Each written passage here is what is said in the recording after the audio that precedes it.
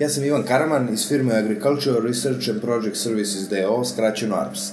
Naša inovacija zove se ekspertska poljoprivredna mreža, koja u suštini predstavlja celokupnu oblast zaštite bilja, koja je ključna u poljoprivredi i preneseno na internet.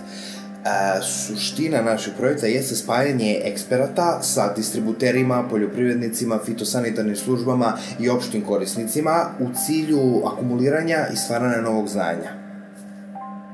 Portal pesticidi se sastoji iz baze podataka pre svega svih pesticida registrovanih na teritoriji Republike Srbije, koji će biti moguće pretraživati po velikom broju kriterijuma, i takođe od baze slika, koji su veliki broj godina skupljeni od strane eksperata. Ekspertska poljoprivredna mreža je nastala kao rezultat 9 godina prikupljanja podataka i uključivanje velikog broja eksperata.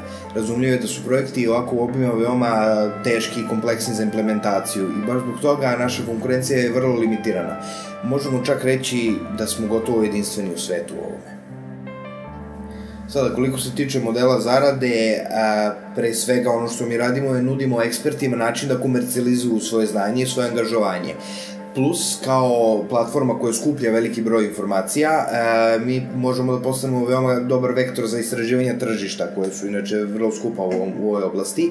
Bavit ćemo se naravno online oglašavanjem, koje je oblast u strahovitom rastu u Srbiji. Vredela je više od 14 miliona evra od 2012. Takođe, pošto stvaramo mrežu, nudimo svim komercijalnim entitetima način da se nađu na jednom istom mestu i da oglašavaju svoje ponude.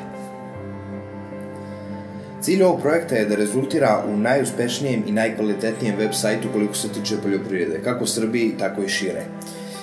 Sada, mi smo trenutno start-up kompanija, ali iza projekta stoje dugogodišnje planiranje, jedna vrlo razvijena mreža kontakata i naravno jedan vrlo motivisan i vrlo stručan tim.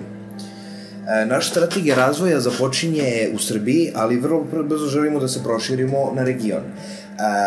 Takođe, želimo da se proširimo na evropsko i druga svetska tržišta i u tom pogledu ono što nam pomaže jeste da je platforma kao softver vrlo lako transferabilna na druga tržišta. Ono što će tu biti potrebno su vjerojatno partnerstva sa inostranim ekspertima i kompanijama kako bi se prikupile relevantne informacije i znanje.